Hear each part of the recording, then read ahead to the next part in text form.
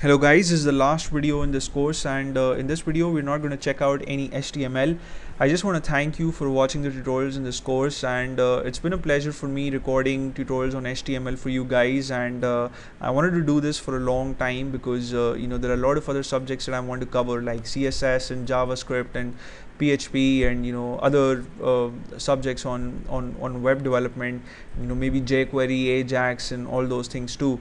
But HTML is sort of something that you need to know in order to make websites. You cannot do without having the knowledge of HTML. No matter how good you are at CSS, if you don't understand the basics of HTML, you won't be able to do much. And with the knowledge that you have now, you are in a fantastic position to do some research on your own, and you can read textbooks on HTML. I'm sure there is nothing in HTML that you won't be able to understand now.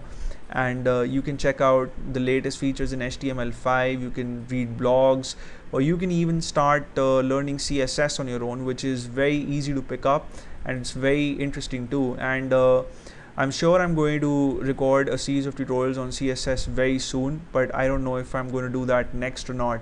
And I just hope that whatever content we covered in this course was beneficial to you, and you use some of it and make some interesting, nice websites, and you even deploy them on the web so that you can share information with people and also make a lot of money in the process, right? So thank you so much once again, and if there is anything that you want to know about HTML, or if there is something that I haven't covered in the course and you would want me to explain to you personally, you can comment on this video or any other video in this course, or you can also send me messages. You can visit my channel, and you can even catch up with me on Facebook or Google Plus or Twitter, or you can send me emails, right? And you may subscribe to my channel if you haven't already, and there are some other courses that I have on my channel on shell scripting, Python, C and SQL. So if you want to learn any of those subjects, then you can check out my